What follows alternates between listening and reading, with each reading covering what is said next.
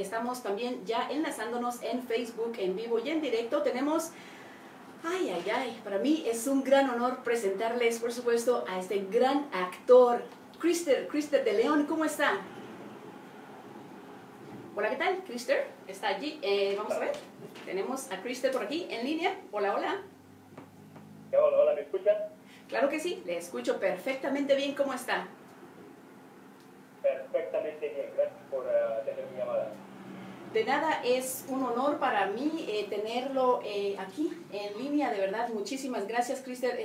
Definitivamente estoy súper emocionada y pues cuéntenos un poquito, Crister. Bueno, vamos a empezar presentándolo como se debe, como el gran actor que es. Por supuesto, no únicamente es actor, sino también es director de sus propias películas. Así que como les mencionábamos al principio, es algo bien bonito tenerlo desde Santa Bárbara, California, aquí en cabina, por supuesto, de la mejor GR.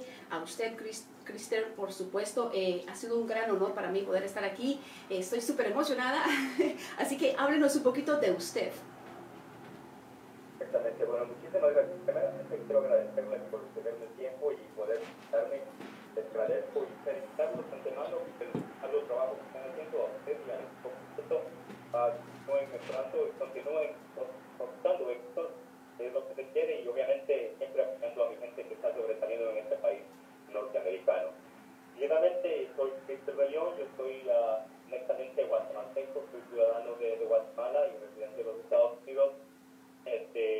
Soy prácticamente nacido en San Carlos, Quetzaltenango, pero vengo de una familia humilde, unos padres que siempre trabajaron mucho, también de una madre que siempre se devotó a todos nosotros. Desde que llegué a este país, pues mi anhelo siempre fue mejorar y superar en todos los aspectos. Me dirigí a la rama de la actuación que siempre me había gustado. En la Universidad de Santa Bárbara, donde completé mi carrera como actor, también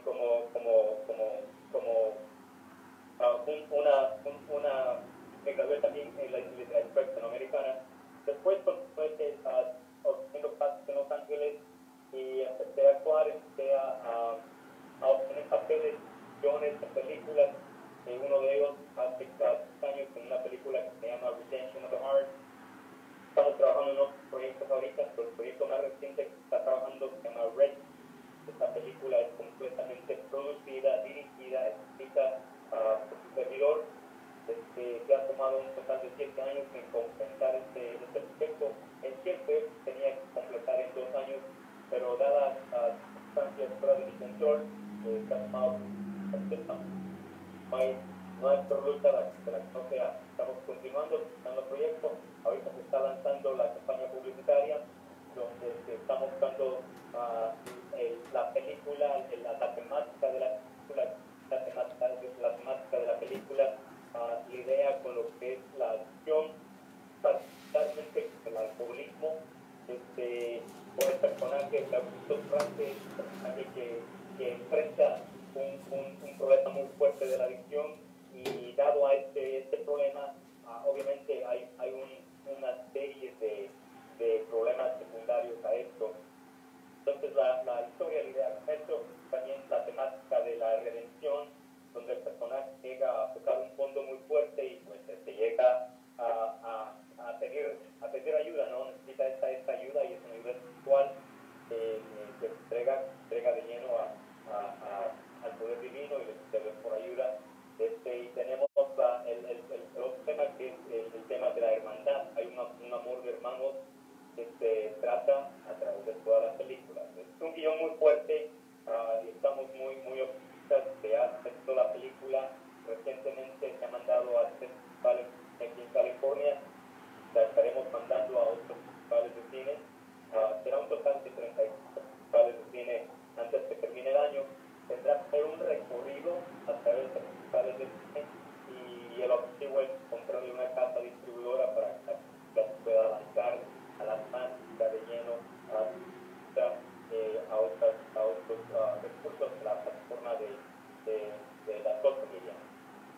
Así es, muchísimas gracias Christer por toda esa información, de verdad muchísimas felicidades.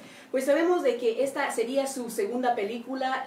Cuéntenos un poquito acerca de la primera película, que fue Redemption of the Heart. Para todas las personas que están siguiéndonos en Facebook, les invitamos a que por supuesto compartan esta información, compartan este video y por supuesto apoyemos al talento latino, en este caso a Christer de León con su película, con la nueva película que se estará estrenando. Queremos de pronto saber más acerca de la película que se estará estrenando, por supuesto, de Rescue, de qué se trata, y pues ya nos habló un poquito acerca de qué se trata, pero más que todo queremos saber dónde se estará estrenando esta película, y pues nos podría hablar un poquito de eso, Christer. La primera película fue completada en el 2014, ha sido distribuida, la pueden encontrar en todos los mercados. Redemption of the Heart, que la traducción en español sería Redención del Corazón. Esta película fue traducida al portugués, tenía un éxito mayor en Brasil y en otros países europeos también. En esta película yo no soy productor, solamente fui el actor principal. Estoy trabajando ahorita recientemente, se llama Red. Esta película, literalmente la traducción en español sería Rescatado, por decirlo así, es mi bebé. La he trabajado de todos diferentes tipos de ángulos. Y la premiere estamos trabajando todavía, porque se va a estar recorrido a través de los festivales de cine primero. Después, cuando encontremos la casa distribuidora o distribuidores, ellos se encargan de plasmar el día y la fecha en donde tendrán la premiere. Obviamente voy a mantenerles a todos al tanto informados para que aquellos que puedan atenderles, que estamos aquí. Pero espero que sea en los próximos 3-4 meses. Ok, perfecto, muchísimas gracias, Christer. ¿Y qué tal Redemption of the Heart? Se puede ver, por ejemplo, aquí en Michigan ahorita pues tenemos el clima súper lluvioso, lo cual se presta para de pronto disfrutar en familia y ver una película así como lo que es Redemption of the Heart. Quería saber si pueden encontrarla en Netflix. Estuvo en Netflix la próxima vez que aquí, no sé si está todavía, la pueden encontrar en Amazon, en Google Play, en iTunes. La pueden encontrar en Google Play y también, bueno, tengo entendido que quizás también puedan encontrarla en YouTube, ¿o me equivoco? Correcto, está en YouTube, está en otro que se llama Showtime. Ok, perfecto, muchísimas gracias. Pues aquí estamos ya bien conectados, por supuesto, con esta información que nos está trayendo de verdad. Christer, cuéntenos un poquito acerca de qué fue lo que le motivó a estudiar actuación. Siempre me ha fascinado la cuestión desde que era pequeño. Mi idea era originalmente viajar a México y estudiar en Televisa San Ángel e introducirme en lo que eran las telenovelas, pero dadas las circunstancias de la vida me fui otro rumbo y llegué a los Estados Unidos en 1995, donde inmediatamente me inscribí en la high school y me gradué de ahí. Pues continué con el colegio comunitario y después la universidad, y a través de todo mi estudio de high school me ingresé a las clases, a los talleres de actuación, donde me empecé mi preparación como actor, y igualmente como cineasta en general. Pero siempre me ha apasionado. Yo creo que no hubo un tipo de cosa que me haya motivado, excepto las películas de blanco y negro de los 40 de México, particularmente las de Pedro Infante, que me inspiraban, me daban mucho anhelo el estar en esta carrera como actor. ¡Wow! Muchísimas felicidades. Pues mire, ha llegado muy lejos, y para nosotros los latinos, especialmente para todos los guatemaltecos, usted es un gran orgullo, un gran ejemplo a seguir.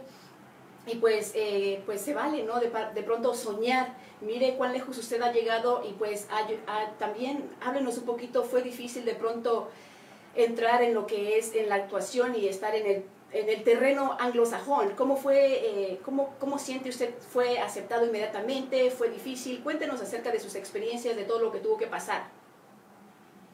Mi lema y mi temática siempre ha sido nunca ver los obstáculos, pero las posibilidades. Han habido una serie de obstáculos, grandísimas paredes fuertes que he tenido que sobrepasar, romper, pero siempre he visto la luz. Y sí he encontrado series de obstáculos,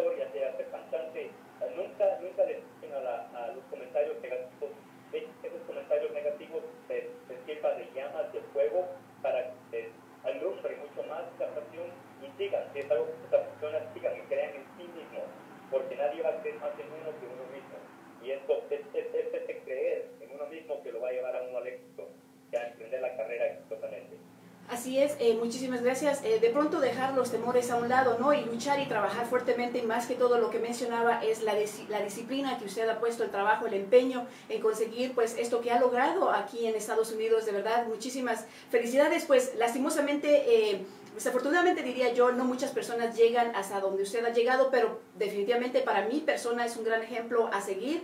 Así que se vale soñar. Se decía por ahí que el cielo es el límite, y pues por supuesto arriba del cielo todavía hay muchísimas cosas más, así que podemos llegar muy lejos a medida que trabajemos, claro, y pues perseveremos, ¿no?, en nuestros sueños, y usted ha sido uno de ellos.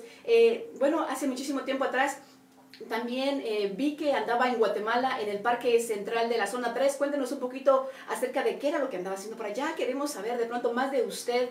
Sé que el tiempo es muy corto, que de pronto vamos a tener esta entrevista, pero igual nos gustaría saber un poquito más de su persona, quién es, hace cuánto tiempo. Nos mencionaba que se mudó aquí a Estados Unidos en el año 95. Es correcto. Yo viajé a Guatemala porque estaba en ese momento visitando a mi mamá, que está en vida todavía, mis padres, que siempre para mí la familia es más importante, la fundación de todo. ¿Quién soy yo? Siempre orgulloso de mis raíces. Es entonces que llegué a Stella. Yo fui a un poco de investigación porque estamos trabajando ya la temática de la tercera película, y la tercera película tiene este raíz en Guatemala, que viene a todos los Estados Unidos. Entonces, mi parte de mi viaje fue visitar a mi familia y a la vez aprovechar haciendo mi investigación para empezar a hacer el guión que estaremos produciendo primeramente el otro año. O sea que Christopher de Leon no se detiene allí, continuará y pues trae más sorpresas, más proyectos para el próximo año entonces. Por supuesto, acabo de dar fundé un estudio cinematográfico que se llama Samalá, que es honorando el nombre del río más grande de Guatemala, que se llama Samalá. Entonces, la he registrado en los Estados Unidos a compañías de hacer filmación, y el objetivo es no solamente atención, sino mucho más, poderle dar oportunidades a otras personas de habla hispana, no solamente guatemaltecos, pero de habla hispana en general, porque cualquier grupo étnico que tengan el anhelo de actuar y no tener la oportunidad en el mercado de Hollywood. Mi objetivo es siempre buscar talento nuevo, talento nexa, talento que no ha sido cierto, darle la oportunidad, y a través de audiciones y de castings, pues darles ese proyecto que de otra manera no tuvieron. Wow, eso es sumamente interesante, de verdad, muchísimas gracias. Y pues para todos los latinos que están, por supuesto, siguiéndonos en Facebook, esto es algo muy especial, ya que pues por supuesto la oportunidad es para todos, así es de que todo el que tenga el deseo de querer aprender de pronto y lanzarse como actor o actriz, pues ahí está la oportunidad. Y lo que me encantó muchísimo es el nombre de la fundación, el río Samalá, así que eso es algo bien bonito, de verdad, Christer. Muchísimas felicidades, es un placer y un honor para mí saber de todo esto. Cuéntenos entonces un poquito más en cuanto a lo de esta producción, de esto que se va a estrenar aproximadamente quizás en 4 meses. Anteriormente habían pensado, le cambiaron el nombre, porque tenía entendido de que la película anteriormente se iba a llamar Mirror of My Soul, y pues el nombre fue cambiado a Rescue. ¿Cuál fue la razón? La razón que cambiamos el nombre es porque la película, como le había comentado anteriormente, se tenía que terminar en términos de 2 años. Pero nada, a las circunstancias fuera de mi control, tuvimos unas situaciones legales que tuvimos que sobrepasar. La película tuvo que cambiar de nombre y tuvimos que retomar 24 escenas 1 año y medio después. Entonces, durante ese tiempo tuve que poner en pausa el proyecto y enfocarme en resolver los problemas legales, financieros, que a la misma vez durante este proceso la película, el proyecto, la historia empezó a evolucionar y a tomar una temática un poquito diferente, mucho más fuerte. Entonces fue necesario cambiar el nombre, no porque legalmente lo tuve que hacer, sino porque creía y creo que era nada más hacerle honor a que la película, el proyecto estaría rescatado. Entonces era solamente de honorarle. Yo dije, no puedo tomar con nombre de Mirror of My Soul, quiere decir espejo de mi alma. Entonces tuve que cambiar el nombre al Rescue, que quiere decir rescatado, porque el proyecto en sí había sido rescatado, al igual que el personaje de Augusto en la película, que la temática él es rescatado. Entonces fue el nombre más adecuado, que encierra una sombría completa.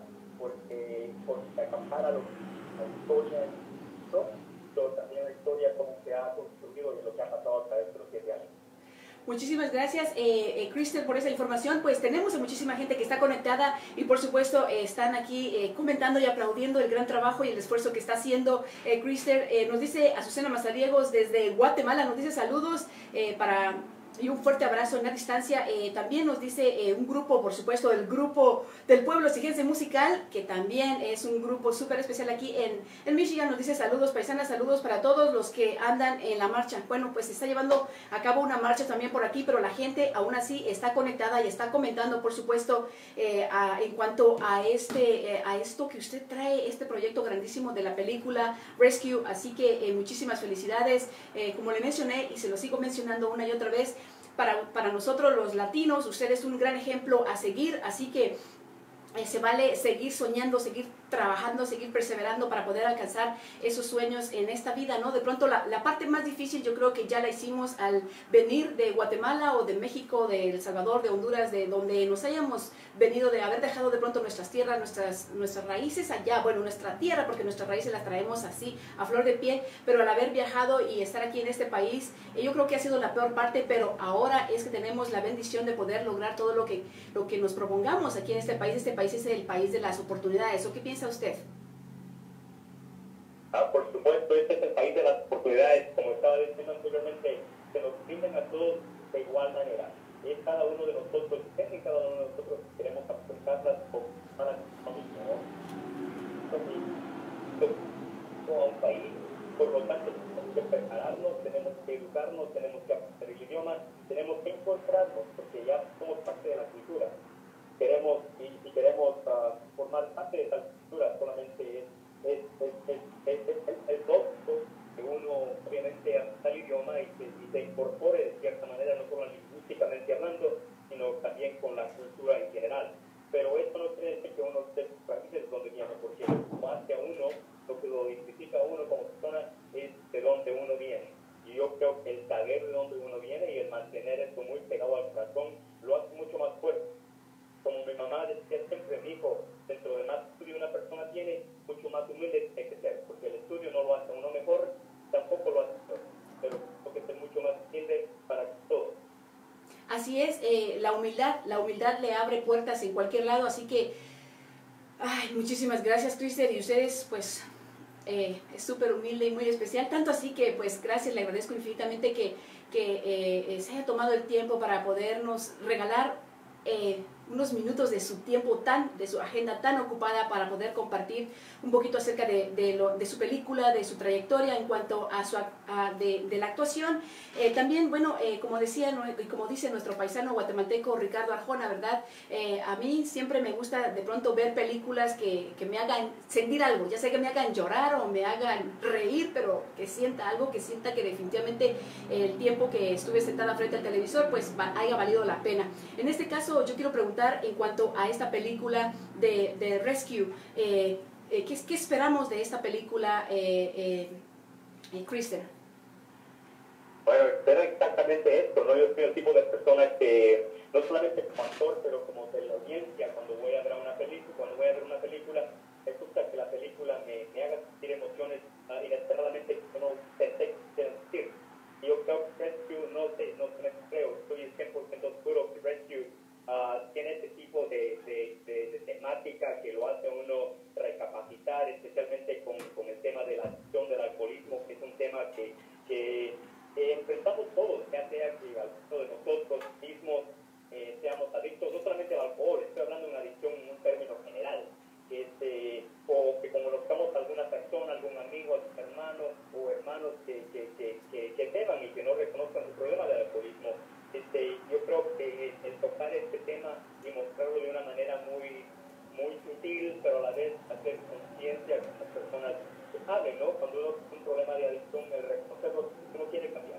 Entonces esta película muestra esto y realmente yo creo que la audiencia va a salir, van a salir de este teatro llorando, meditando y pensando y recapacitando, porque lo hace a uno, lo sorprende las emociones y le saca las lágrimas aunque uno no lo espera. Así que sí, pues eso era lo que estaba pensando, me estaba recordando cuando tuve la oportunidad de ver Redemption of My Heart, y fue una película súper impresionante, y lo es. De hecho, te toca verla y pues la historia.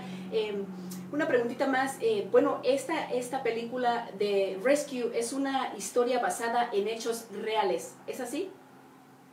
Correcto. Y de esta historia que se ha trabajado, el guión fue escrito en términos de 3 años.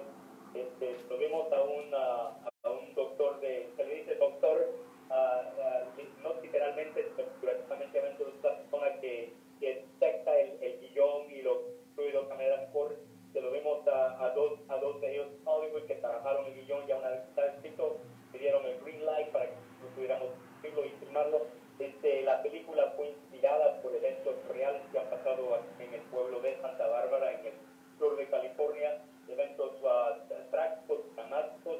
La historia ha sido construida, tejida de una manera donde los eventos son múltiples, pero muestra el narrativo de una historia única. O sea, todo pasa en el estado de coma, porque el personaje principal entra en un shock donde lo llevan al hospital y en el hospital él entra en coma. Entonces nosotros como audiencia empezamos a ver la historia desde el coma punto de vista, y es donde se narra la historia, y después al final pues no voy a decirle lo que pasa. No, pues eso no tendría sentido. Así que de verdad, muchísimas gracias por toda esa información. Yo creo que bueno, una pregunta así bien personal, esto tiene que ver con, bueno, aparte de que lo que ha visto usted allá en Santa Bárbara y pues a sus alrededores, ¿no? Yo creo que lo vemos en cualquier parte de donde vivamos, en cualquier parte del mundo, las adicciones y ese tipo de cosas, especialmente hoy día, ¿no? La juventud también, que está teniendo muchos desafíos con este tipo de cosas. Quizás eso, ¿cuál sería su mensaje para todos los jóvenes, para la juventud hoy día, Krister? Wow. Mi mensaje para la juventud es que disfruten la vida de la manera más sana que puedan, de la manera mejor que puedan, que incorporen el ejercicio, que incorporen actividades que les nutra el alma, no solamente el físico, pero el alma, y que desarrollen una relación yo creo que la fe es muy importante, una relación con Dios. Yo creo que la fe es muy importante para todos, para poder sobrepasar los achaques de la vida, las virtudes de la vida, nos sorprenden de repente, y si uno no está preparado espiritualmente, cualquier tipo de problema, ya sea menor o grande, lo rinde a uno como persona, porque somos seres humanos cargados de muchas emociones, y si uno no está listo como un soldado para lidiarlas, pensarlas de la mejor manera, lo destruyen a uno. Yo creo que tener metas muy estrictas, tener metas que uno quiere alcanzar y que lo lleven, que tiene uno, es muy importante. Yo creo que la juventud ahora en día no tienen una meta clara, andan nada más como probándolo todo, y yo creo que ahí es donde empieza la distracción, donde empiezan a caer dentro de las cosas malas. Wow, es muy cierto, estoy de acuerdo con usted. A veces cuando no tenemos metas o no tenemos sueños o cosas que queremos alcanzar, y pues a veces nuestra mente quizás tampoco no está ocupada, empezamos de pronto a hacer cosas que no están bien y que le hacen daño al final a nuestro propio cuerpo, y al mismo tiempo pues afecta a todas las personas que están a nuestro alrededor, en este caso a nuestra familia. Así que muchísimas gracias, Krister, por toda esta información que nos ha traído este día. Tenemos muchísimos saludos de muchísima gente preciosa que está conectada en diferentes partes de aquí de Estados Unidos, y por supuesto pues desde Guatemala también, y México, a toda la gente linda de México también, saludos especiales. Tenemos saludos, nos dice por aquí, un saludo Krister de León Vega, y muchísimas felicidades por todos los logros que ha tenido aquí en Estados Unidos. Definitivamente, sin lugar a dudas, nos dice aquí Byron de León, es usted un orgullo cijeño.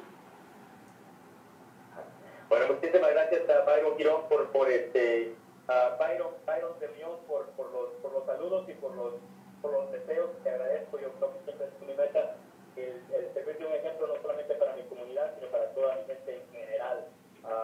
Ya no importa el tipo de grupo étnico, yo siempre he tratado de llevar mi vida de la mejor manera y servir de motivación, de una motivación positiva para todos.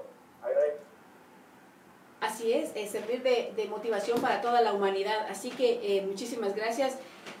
De verdad, definitivamente yo estoy aquí súper emocionada, súper feliz de poder escuchar su voz y de poder de pronto escuchar todo lo que ha logrado hasta hoy día, de poder ver el éxito que ha tenido y que seguirá teniendo. De verdad, pues de todo corazón le deseo que continúe con esa sonrisa que lo identifica y esa humildad, que continúe hacia adelante, que continúe cosechando y por supuesto trabajando duro para lograr todos los proyectos y sueños que tiene para el futuro. Así que le deseo muchísimos éxitos más. En cuanto a la película, también que ya estamos hablando de ella, de Rescue, también le deseo también muchísimos éxitos. Invitamos también a usted a que por favor nos deje saber en dónde se va a estar estrenando la película, en qué teatros, los horarios y cosas así, lo que pueda, lo que tenga, por favor déjenos saber, y así por supuesto nosotros también mantendremos informada a toda nuestra gente linda de la comunidad de habla hispana, por supuesto, que radica aquí en el oeste de Michigan. Le agradezco de antemano por todo el tiempo prestado para mi persona y para el proyecto en los cuales estoy trabajando. Le agradezco de igual manera. Quiero felicitarles a ustedes nuevamente por su trabajo. Por favor, no es fácil, pero pues, tiene una meta muy dirigida hasta llegar al final. Felicidades, adelante, le agradezco por el tiempo prestado. Claro, voy a mantener informado acerca de los próximos pasos.